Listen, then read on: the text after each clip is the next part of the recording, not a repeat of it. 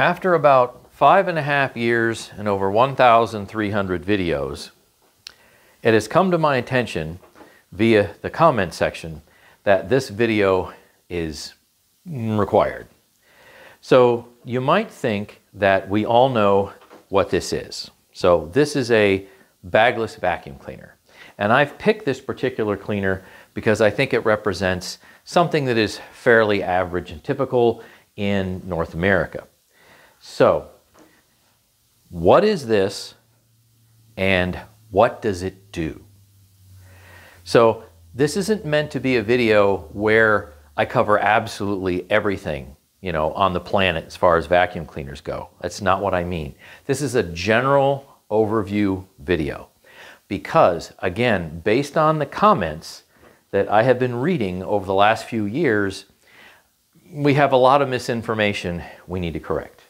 So this is a vacuum cleaner, and this vacuum cleaner is and/or works based on its ability to agitate dirt out of a surface, in this case a carpet, but it could be bare floors, and then suck it up and then put it into a bin or a bag. In this case it's a bin, for easy disposability. That's kind of the point of what this is. Now, the funny thing is the name vacuum cleaner, to be honest with you, is misleading because vacuum, right, is a negative pressure. Negative pressure is not a movement. Nothing moves around. So when you see your dirt spinning around in there, so many people actually think that it's the vacuum or the suction that's making that happen, because they say constantly, my vacuum has lost suction because they don't see anything spinning, doesn't pick up stuff anymore. Doesn't have anything to do in the way that you think with a change of pressure. It has to do with the ability to move something from, say, carpet, whatever type of flooring you have, into a bag or bin, and that is the flow of air. So when you have the airflow slow down appreciably or stop, your vacuum doesn't really lose suction, but it loses flow of air. And when that happens, your vacuum, we typically say, is clogged. What do we have to do? We have to go and declog it so it restores the flow of air. Now, what is this actually meant to do? I mean, this is kind of a really, really basic question. So this particular machine, right, there's other different types of machines, but this typical type of machine right here is meant to pick up what? It's meant to pick up dry particulate. Emphasis on dry, okay? Can it be moist? No, not moist, dry, okay? So this particular machine was designed and engineered to pick up dry debris, totally dry debris. Not a little moist, right? Not like something damp, something dry. And it certainly was not meant to pick up water. So if you go and use a machine like this, you're going to be picking up totally dry material. Emphasis on dry. If you're going to pick up something that's damp or wet, get a machine that is rated for dampness or wetness. Get a water-based machine. There's plenty of them. I've reviewed lots of them on this channel. So you've just found yourself in a situation where you got yourself a brand new machine. And let's say for the heck of it, it arrives like this. In other words, you put it together, or maybe somebody else put it together, but one way or another, somehow it's actually fully together. It's got all the tools and, you name it. What do you do with this particular machine? Well, that's going to be what we're going to do in this next part. Obviously, this machine is not battery powered because there's no battery. It has a plug. And depending on where you are, you might be plugging this into a wall outlet that does maybe 100, 120 volts, 240 volts, but it's got a plug. So what you're going to do is you're going to pull out as much cord as you think you're going to need for the room that you're going to vacuum in. I'm just pulling out a random amount of cord here. And then you're going to take it and you're going to plug it into a wall outlet. Here we have a plug. Notice that the prongs are, well, almost perfectly straight. They certainly aren't going off at an angle one way or another. If you see that, you need to correct that and get them straight, because having them either bent in, bent out, or bent in some kind of squiggly position isn't really a good, safe way to do things. So now I'm going to plug this into the outlet. So I will take it here and I will plug it in, and see that right there? That's not plugged all the way in. Plug it fully into the socket. Make sure it's completely seated. And then when you're done, right, don't just push the little cord retract that's on that machine over there, I'll show you that in a little bit, and have that rip it out of the wall, come over to the wall, grasp the plug firmly, not from here, but from here, it's more sturdy, and then take it out of the wall safely. So normally what you want to try to do, vast majority of the time, is start out with your carpet height position all the way up. Okay, this is going to be the safest way to do it. So I'll crank it all the way up. That actually will lift the nozzle as far off the floor as it can be. And then start running your machine, and then slowly take it down a notch until it begins to contact the carpet. In many cases, as soon as it begins to contact the carpet, by the way, this doesn't apply to Kirby, but this isn't a Kirby if you didn't happen to notice that, then that's where you want it to stay. I have gotten comments from people recently, and this person was particularly proud that in order to get all the dirt ground out of the carpet, you know what they did? That's right, all the way down to position 1. So this creates a huge problem, because there's a brush roll in here, there's a bearing there, there's a bearing there, and there's a belt over there and somewhere. And it also attaches to a motor that's, well, back here. The axle fork's back there. Putting it too far down creates way, far too much resistance. And that heats everything up and wears everything out, including, but not limited to, ripping your carpet right out. Now, will putting it down on hard floor, quote unquote, clean better? Technically, yes, but it's like throwing the baby out with the bathwater. What happens is you rip your carpet clean out, and as it's ripping your carpet out, it rips more dirt out. So the thing is you don't really want to do that if you want to have your machine last for a long time, and you want to have your carpet last for a long time. Now, if you don't care about your carpet, you don't care about your machine, go ahead and run it all the way down. You'll be blowing through machines no time fast, and you'll wonder why your carpet's so thin in an incredibly short period of time. So I always recommend a proper carpet height, and I will do a quick experiment in which hopefully you can see and hear what the differences are. I'm going to start on position 5, and then we'll go down from there.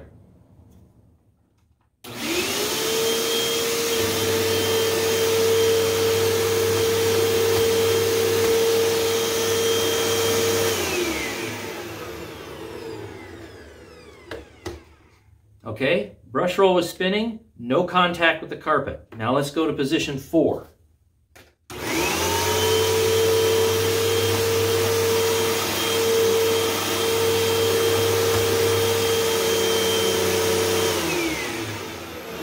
All right, we had little to no contact with position 4. Now I'm on position 3.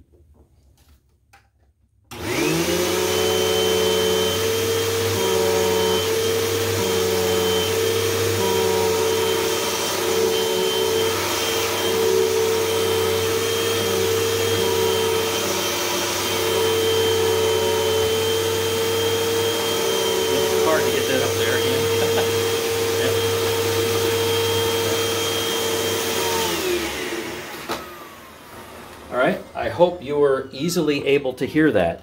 By the time I got down to position 3, it made good, consistent contact with my carpet. An action that I was actually performing there to recline the machine was this rear foot pedal. Now this foot pedal can be over here, various different places. There's going to be something that, if you look in the manual, that is the first thing that people throw away. you're going to depress the foot pedal, and of course, that's going to recline the machine. And then when you're done, you put it in the upright and locked position, and the foot pedal obviously clicks to let you know that it's in the upright and locked position, so your machine doesn't fall over. So let's talk about the hose for a minute. So you're using the machine, you're doing whatever it is you're doing. If you're really planning on using the hose and doing above the floor cleaning, and your machine has this feature, what you're going to want to do is make sure that either your brush roll is shut off, right, which you can do by pushing this down, or in some cases, this machine automatically shuts off the brush roll when you put it in the upright position. So if you have those capabilities, make an effort to try to shut off the brush roll if you can. If you can't, in the upright and locked position, usually the brush roll won't do any particular damage to anything because it shouldn't be contacting the carpet. All right, so in this case, you have a hose. All right, so how am I going to do anything with the hose? Well, as you can see, there's a hose release. So if I push that, the hose then releases. And you have, if you unhook it, a whole bunch of hose. All right, fantastic. And you've got various attachments. And believe it or not, I'll let you kind of figure out which attachment's going to work best for you. So you'll insert the attachment. If you want to use an attachment, you'll use the attachment, do whatever you need to do with it, and then put the attachment back, and you have this hose. All right, now, say for some reason you want either more length than what you currently have, and this one does have some length, but you see you can get a little bit more length if you fiddle with this, and or maybe this hose has become clogged. Oh no, you've lost airflow. So how do you remove this hose? So let me get this cord out of the way here. Give us a little more working room. So you see, this is one end of the hose. It previously was here, right? Now it's, well, loose. Well, you have this little hose keeper right here, and you have a screw, but we want to take it out without that, and you can. So what you're going to do is come up here, and you're going to notice there's a little twist tab.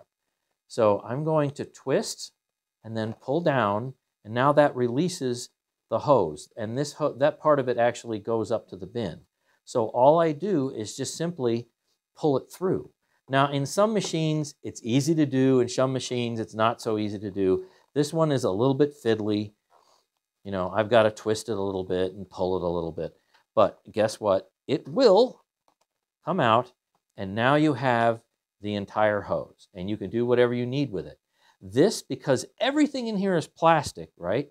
You can run water through it. You can run, well, another vacuum cleaner through it to go and try to declog it. But do whatever it is you think you need to do, right, to clean it out or whatever, because let's face it, over time, depending on what kind of dirt you have to pick up, this will smell, which will make your vacuum smell. When you're done, then you'll take this and you will push it back through.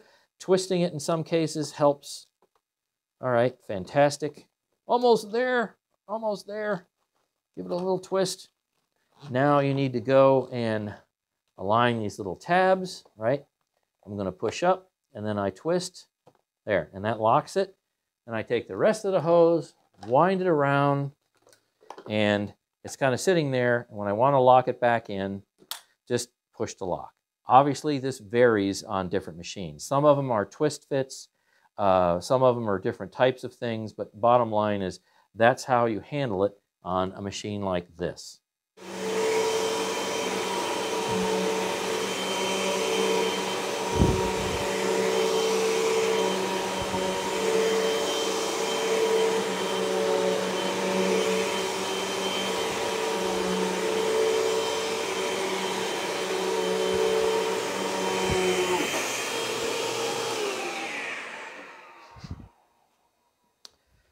So you've now finished vacuuming. What are you going to do? Well, you're going to dump it into a trash can. So you have a release button somewhere. Again, every vacuum's different. This particular one has a button on the top, and it's appropriately labeled release. So you push it down and then pull out. So I have a couple different ways I can actually empty this. And I did see some, well, it's not really fine dust per se, but it certainly is my dog Rosie's hair. But if this was particularly full of all kinds of dirt and debris, especially something dusty, what I see people do, and it's hilarious, and I'll even see people do this who run vacuum channels, is they go and they push the release button and they have the bin way, way up here, okay? If you do that, what will happen is the dirt and debris will gain speed and fly out of here and go down into your trash can, and then it will bounce back up. That will be somewhat of a problem because it could bounce back up all everywhere and also in your face. So if you can, if you have a deep enough trash can, put this down in here, okay? This is a deep trash can, so I can put it fairly well down in here and empty it inside, right? Very simple. And then guess what? Nothing flies anywhere. So don't sensationalize stuff or watch people's videos that sensationalize things where they have the bin 4, 5, 6 feet off the ground and go poof, right? Because that's just not very realistic. And then, of course, you can go and reinsert the bin back onto the cleaner. And guess what? You've got no dust flying up in your face. Now you're done vacuuming, you've emptied the bin, but we need to go over something else. One of the least checked items is the pre-motor filter.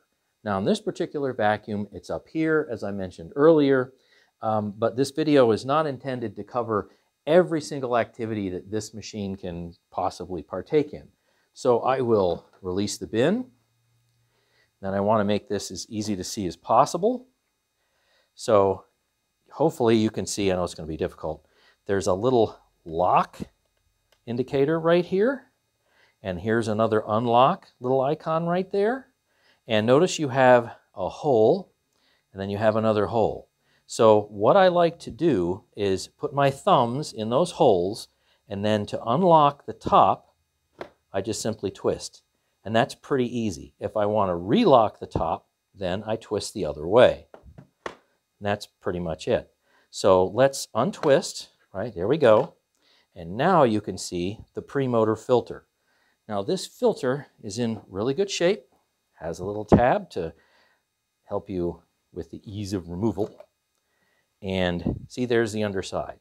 Now if this was really clogged up with something, you would see some dust come out, you would see some hair. This filter's in really good shape. Now it's stained compared to the other side a little bit, but this is still in great shape. This is washable, hence it's got like little faucet symbols on it. And then you want to go and wash it at some point in time. Say, for example, it's not very clogged, but let's say it smells. And that's just what happens periodically. So you're going to take this, run it under some water, and then you will squeeze it out, kind of like a sponge, and then you will let it dry. If you have the ability to let it dry in the sun, that's great because it will quick dry a bit faster. And then you go ahead and reinsert it when it's 100% dry. Not slightly damp. Don't do anything slightly damp. Leave it for probably at least 24 hours. If you quick dry, it can be shorter than that. So I just go ahead and reinsert it. And I go and take the top, stick it back on here.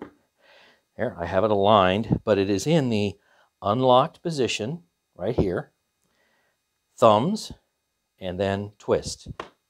And now the bin is fully reassembled.